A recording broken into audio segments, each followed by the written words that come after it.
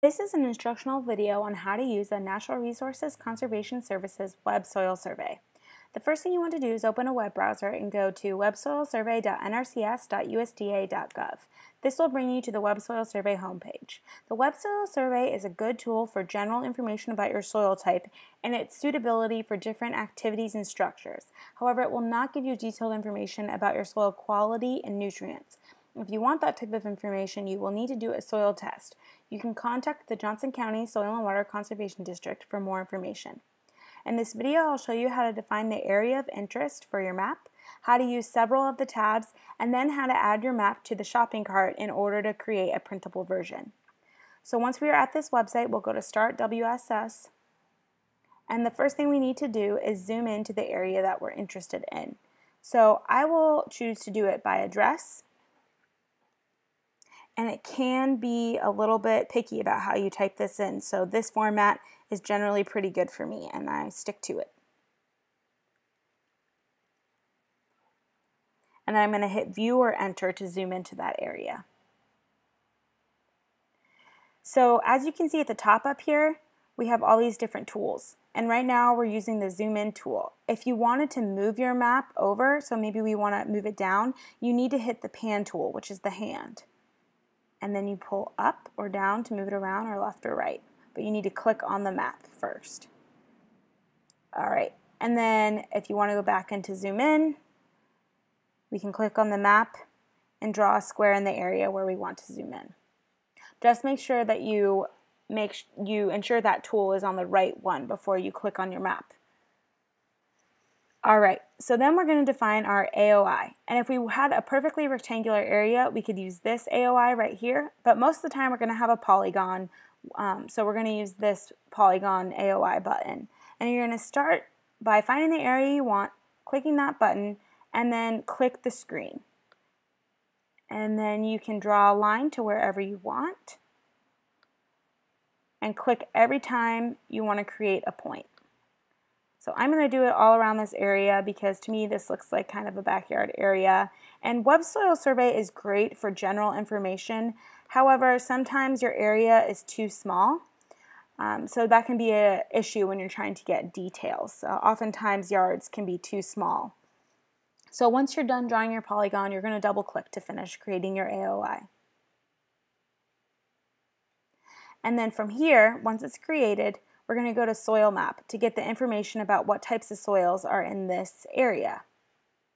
And as you can see, we have two different types of soils. You can see it both on the map and over here in the legend. And we have a fox loam and a shoals silt loam. And if you click on the map unit name, it will tell you more information about that type of soil. So you can scroll through and read that. And it also tells you a breakdown of what percentage of the land in that yard is of each soil type. So then we want to go up to the top and go to Soil Data Explorer. And this is where you can find its suitability for different types of activities and structures, and then you can get other types of information as well, which we will see in a minute. So I'm going to show you vegetative productivity, and I'm going to show you the Black Walnut Suitability Index. So as you can see, there's a warning that comes up because our area is technically too small. The soil mapping didn't get that detailed, but this can still give you a general idea of what soils you're working with in your property. So I clicked Black Walnut Suitability Index, and I'm going to hit View Rating. Obviously our green is going to be better than our yellow. We can scroll down and we can see more detailed information about what that means. You can also hit View Description, and it'll bring up a blurb about what the Black Walnut Suitability Index means. So if I want this on my final map, I'm going to hit Add to Shopping Cart, and I'm not going to rename it anything. I'm going to hit OK. And then the next thing I'm going to do, so I encourage you to just look around these tabs and look at what interests you for your property. So the next tab I'm going to go to is Soil Properties and Qualities. And I'm going to go to Water Features, and I'm going to go to Depth of Water Table. And again, we get that warning. And so you can change the months that you're looking at right here, but I'm going to leave it as is and hit View Rating. And here you can see how many centimeters it is to the water table, and you can get more information on that. And so I want this on my final map, so I'm going to say add a shopping cart, okay.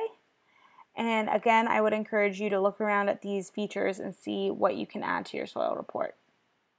So then I'm going to go to soil reports, and I'm going to look, there's a few more things, some of them are on previous pages, but there's different types of information on them. So land management is a good one, and we'll look at damage by fire and seedling mortality on forest land. So we'll hit view soil report, and then you can see that on your two different types of soil, these are the potential of soil damage to soil by fire and seedling mortality, and there's more information on that below. I want to add this to my final map, so I'm going to add it to my shopping cart. And then I'm going to come up here. I'm going to ignore the download soils data because that tab right here is for if you're using GIS, and we're not going to do that. So I'm going to go to shopping cart, and I can check off the different things that I want to include. So if I didn't want to include information on how soils are made or references, I could get rid of that information.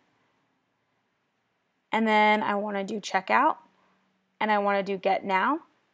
And if you have your pop-up blocker on, that will be an issue, so you need to turn that off. And now it's generating my soil report, and you have a printable version of all the information and all the pictures that you just created on the web soil survey. And if you go back to web soil survey and you want to start over, you're going to need to hit log out, even if you haven't created a username, and you want to do start new session. And from there you can start all over.